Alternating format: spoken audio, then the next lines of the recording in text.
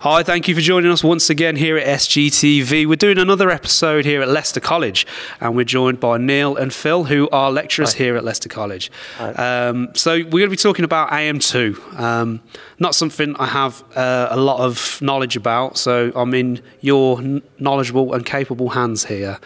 So, I mean, first of all, between you both, could you just give us a bit of a brief idea what AM2 actually is? Yeah, AM2 is the endpoint assessment that all apprentices go through at the end of the qualification. So when they've finished all the college work, theory, underpinning knowledge, they've collated their site diary and got all their evidence that they've got the skills, they go and do a 16-hour trade test, as we call it, where they'll put all the skills developed over the 3 years into practice.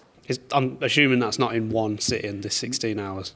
No, it's over the 3 days. Yeah. Normally it's 2.5 days, 3 days. Right, okay then. So I understand you've got a bit of experience quite recently with AM2. Yes. Is that right. So you can keep teaching it, or? Well, absolutely, yes. Obviously, if you're gonna teach, then you need to have that qualification, and it's something, as I went through, it's one thing that eluded me, so it was something time to step up and do that.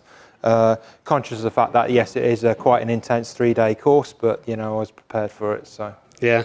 I mean, how do you prepare for it in terms of, because you've got to do it to teach, and then how do you think that differs to what the apprentices, what the learners are doing to prepare for the AM2s? I don't think it should differ in any way. No. It's the fact that your college staff and your employer need to work together with you. It's a team effort, and whatever you're struggling with, then the employer and the college staff need to support that way. And it's like any exam you've done at college. If you fail to prepare, you're going to prepare to fail. You've got to practice, you've got to be prepared, and you've got to be honest when taking this exam. Don't jump in just for the qualification if you've not done any revision, any prep work. And I think in that respect, there is an awful lot of information out there, particularly from net services, with regards to, you know, when you sign up to be doing an AM2, there's more than enough information available to you. So so for example, the skills matrix, you know, you need to be very honest when you're doing the skills matrix. So when you sign up to do an AM2, they will send you a form to do, to assess how good you are at certain aspects, the composite, how good you are practical, how good you are at bending piece of conduit, how good you are in the trunking, tray, connections, etc. And I think it's very important to be honest and truthful, because then you can identify the weak areas, and you can work on that, and you can work on that with colleges, with your tutors. Do you think a lot of people might lie and skip into, not out of more out of just trying to sort of think, right, I need to be seen to be good at this? A lot of young people, they want to become fully qualified, yeah. And that's the golden ticket, the AM2. And if you rush into it, that's when I think quite a few young people fail, because they may have not done steel conduit, which is part of the AM2S. They may not have done that in their trades. They may not have rewired heating controls, but, you know, they may be mainly domestic and commercial. They've not done heating controls, and that's part of the AM2. So they've got it. This is the problem. You've got to be ready for the exam, and you've got to be honest with everything you do. There's a skill scan that's broken down into details. It says, am I competent? Do I need support? And you know, students do tick, I'm competent, I'm competent, I'm competent in everything. That's why an employer needs to be on board reading it as well and say, well, I disagree with you here, or demonstrate where you've done that, show me where you've done it. And it's not to be mean and say you're not good enough, it's to help them, isn't it? It's to save them an awful lot of money. You really have to be very honest with yourself with regards to your abilities to do this. And the information that's given to you prior to doing an AM2 is very specific as to what the requirements are of you to do this. So you must prepare yourself to be doing this and be honest. I think don't be afraid. You know, like once they're at work, once students have finished 3 years at college and they've left the college, they're kind of like at work doing the finishing off the site diaries in that. They don't always come back to the college and say, could we practice this? But then again, you know, the employer should be supporting them. It's not just about taking on cheap labour, it's about supporting these learners, getting them through the qualification. And you know, don't be afraid to come back at night and speak to your lecturers. Can I come in and practice this? Is there any tips you can show me? There's lots of videos out there now. Net have got a great video package. I know eFix and yourselves have been talking around the AM2 and what's involved in good tips in that. And learners need to take full advantage of what's out there before they go into it. And something else to advise as well is the fact that, yes, it's over 3 days, but 3 days goes by just like that. You know, you have specific time to do specific tasks. You've got to take it in, haven't you? Oh, absolutely. You have to practice that test. So you may well think your abilities are good, you can bend conduit, but the question is, can you do it to the standard that they expect within a required time? Yeah, and when the time's ticking, that's when it can get, that's when the pressure can get to, It can't is, it? yeah. So You practice. Yeah. You can't be governed by the time, and it's about planning. And this is a great document. It's the pre-assessment check that you must complete to say you're ready. And if you're honest in this, and then you go on the day to carry out the different tasks that are involved, then before you go, the week before, plan. You know, start planning. Where is it I've got to take this centre? So if you're driving to Birmingham, what's the route like? Leave an extra hour early, so you're there. Revise before you go into the exam. Know each step. When you come home, relax. You know, take regular breaks, stop the clock. Relax. Don't be afraid to do some revision at dinner time in that. Are there any do's and don'ts that you'd both recommend when it comes to preparing for the AM2? Well, certainly, as Neil said, there's plenty of resources online. So we talked about the videos, the net videos that are online, the resources that there are. There's certainly plenty of people out there who have had the experience of doing an AM2 and quite vocal in the respect of how to do it right and how not to do it. So I think basically, yeah, do your research. Like I say, there's plenty of resources online. And I think really in terms of doing it, the exam itself, I think what you've got to be doing is working out methodically how you're going to approach this. You have to, again, it's time bound, so you actually have to think, well, how am I going to start? So with the composite, am I going to start with the 3-phase? Am I going to do the steel wide armoured? You have to be methodical. You have to have a plan in your head how you're going to tackle this. And the most important thing is when you are there, it's like the rabbit in the headlights syndrome, and it happens to the best of us, is that you think, you go completely blank thinking, right, what have I got to do? You've got the documents there, you've got every description of what you've got to do, and the devil is in the detail. You must read exactly, word for word, exactly what it is that they're expecting you to do. I suppose the one word that you miss out scanning something quickly could be the one thing that really trips you up, isn't it? Yes. Once you walk through that door, get some paper and start making notes. So if your first task is safe isolation, then write the procedure down. Because when you're under pressure and an inspector's overlooking you, just follow what you can write down. Learn to write the sequence of safe isolation. And these, they go in your pocket, not on the desk, not on the top of the consumer unit. Pocket, you won't fail.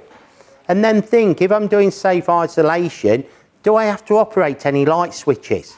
Well, the answer is yes, because you need to check every strapper. So start practicing. Start writing the sequence down. Build a storyboard up. And then you go on to the installation, and you're going to know what the install is. And so start planning. I'm doing steel conduit. Well, what do I need to do? How do I bend it? Go through what you've learnt on site or in college and write it and follow it. Yeah? It tells you what size fuse to pick in the spec. Don't just assume. Make sure if it says 2.5 cable, use 2.5. Don't think everything's twinning earth. It's that planning and preparation beforehand. Again, you feel pressured under time, and therefore you make assumptions, because this is how you do something on site. Don't think that this is how it should be done in your AM2 assessment. You must read the specification, how they want you to do it, not how you would normally do it on site. Because again, devil's in the detail. If you're not reading the specification of precisely what it is, so it may be the size of the conductors, it may be the type of breaker that you've got to use, you go by what the specification is, not assuming that this is what you do. I'm assuming those kind of specifications over the years might change and be tweaked. So what's one person might have told you at some point might have changed. So like you say, just keep reading. Yeah, the AM2's the AM2, and it's national. It doesn't change from one centre to another. We've now got the introduction of the AM2S that now involves bending some steel conduit and PVC conduit. So that's, you've gone from AM2E to AM2S. Yeah, and that's the difference really, the conduit, but the rest of the task remains the same. Even the conduit though, I mean, I've gone onto site with people who've been doing it for years, and they'll be like, oh, it's been a few years since I've done conduit. How do I do this again? How do I get the right, thread on this? The practice before you come in, develop them little skill sets that you learnt when you were an apprentice. Because you might go into an exam thinking, oh, I did this a year ago, I should be all right, and you get there and you're like, oh, what's that one thing I need to remember? And that's the one thing someone's going to point out if you've done it wrong, isn't it? This net document, it kind of like tells you more or less what the install is and what you've got to do. So when you're looking at the forms in the back of the regs book or the guidance note 3, the condition reports, the certificate, electrical certificate, the testing forms, then start writing this system out and look at the reference methods used. Start learning where they are in the on-site guide, in the regs book, because you're going to have to refer to them in the exam. There's no teacher there giving you a little nudge or a quick or try this. You've got to be competent. Yeah. What's the sort of cost of the AM2 currently, do you know? It's around £800. I think that's the ballpark for the AM2 itself. And I mean, it's possible to fail the whole thing, but you're more likely to fail a certain module of that. Is that correct? That's right. If you fail a part of a section, so for example, if you fail, for example, steel wired armoured cable, well, that's part of the 3-phase section. So it means that you're not only going to go back and rectify and do the reset on steel wired armoured cable, it means you're actually doing all the circuits with regards to that section, including 3-phase, so the direct online starter, etc. So you might find yourself, you may just for one reason do the steel wired armoured, but you're not rectifying the steel wired armoured, you're doing obviously all the wiring associated with that, and then also another 3-phase circuit, which is the SY cable as well. And then each section's, so if you have to go back and do a reset for like steel wired armoured, the cost of that could be £200 that's payable by the employer or the apprentice type of thing.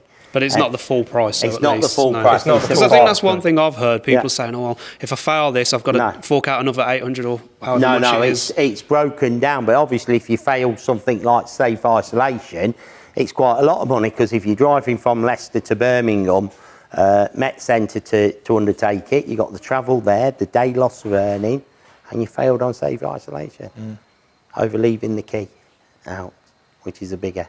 Yeah. Is that a common one, do you think? That's a common one, or not operating switches. And, have a look, and it's quite clear. They'll tell you where students struggle in silly things to do.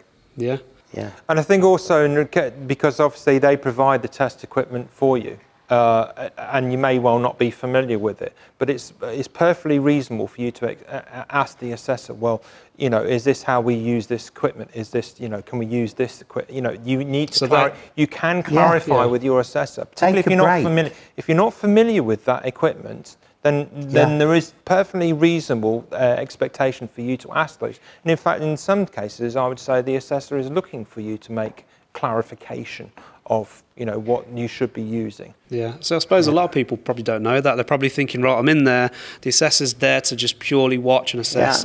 But if you can ask them, can I just have a minute to learn this bit of kit? Or use the on-site guide. So every apprentice, rather than the lecturer writing down the test sequence on the board, every student should be using the on-site guide to look at R1, R2, what does this value mean? So when they're in the centre, if an inspector sees them using an on-site guide and checking their results against it, he's just going to think, wow, they know what they're doing.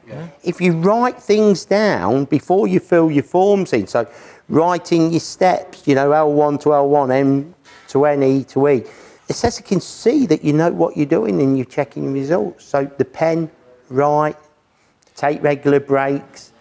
Yeah, and again, adding to that, You're even when you're writing out, so you've done your test and inspection and you're writing out the test schedule, well, you've got a guidance note 3 there, use it. Show them that you're using it.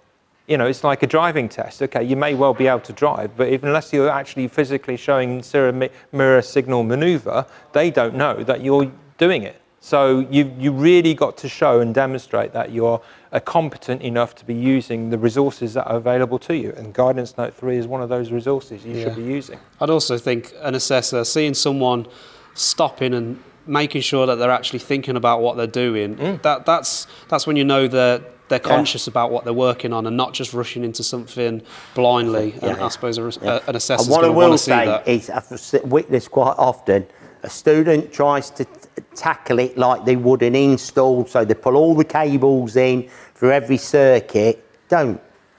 Wire one circuit at a time.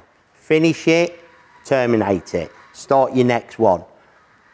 That way you're not under pressure, you're timing, you know how long you got left. And again, you know, for me, have a look, what's the hardest cable to install? You know, it's steel wide armour is going to take your time, or the SY. Then work on them 2 first. So you've put your time. And then if you've got to rush your PVC a little bit, you know, you can step the pace up. Yeah, you're getting the manual heavy stuff but done first. One at a time, one circuit. You're right, absolutely. You've got to be methodical in what you do and finish what you're doing, the circuit at a time.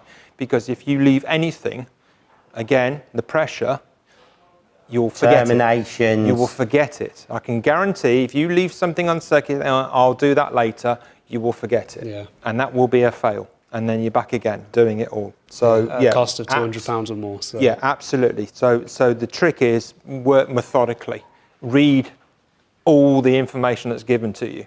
And there's plenty of information out there as well. Yeah. You got stuff produced by Jake, Keefick, you know, SGTV. There's plenty out there. And again, you can't beat what Net are doing now. Exactly. And Net have got 2 great apps out there on the testing inspection site that will really benefit you prior to going in undertaking it. We'll put some links in the description to help people watching this for Net and things like that. So I want to thank you both, Phil and Neil, for inviting us down to Leicester College and taking the time to talk to us and our audience about things like the AM2s. Hopefully it's been of some use to you guys out there.